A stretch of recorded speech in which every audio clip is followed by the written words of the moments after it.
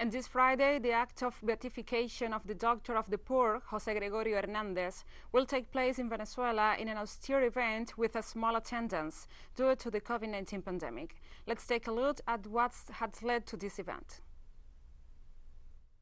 Was born in Isnotu, in the Venezuelan state of Trujillo, on October 26, 1864. He was a doctor, scientist, professor, and philanthropist of Catholic religious vocation and a secular Franciscan. He died on June 29, 1919, in the La Pastora parish of Caracas as a result of a car accident. In the year 1949, the Catholic Church in Venezuela began the process of beatification and canonization. In 1972, the Holy See recognized that Dr. Jose Gregorio lived a virtuous and exemplary life, granting him the title Servant of God, that the Church awards as part of the path to sainthood.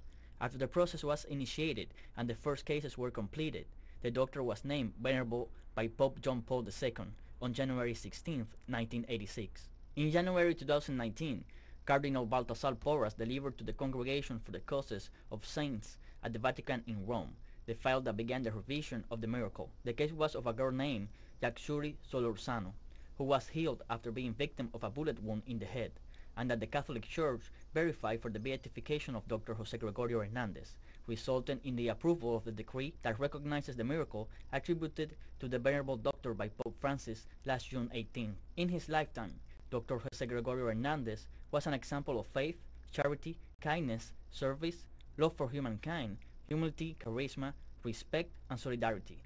He is veneered in the idiosyncrisy of Venezuela as a messenger of life, peace, and faith in the face of illness.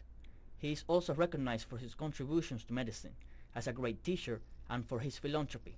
As for him, the most important thing was to assist the people and provide them with the necessary medical attention. It was decided that October 26, the date of the doctor's birth, will remain as the day of celebration within the Catholic religion for the Venezuelan saint.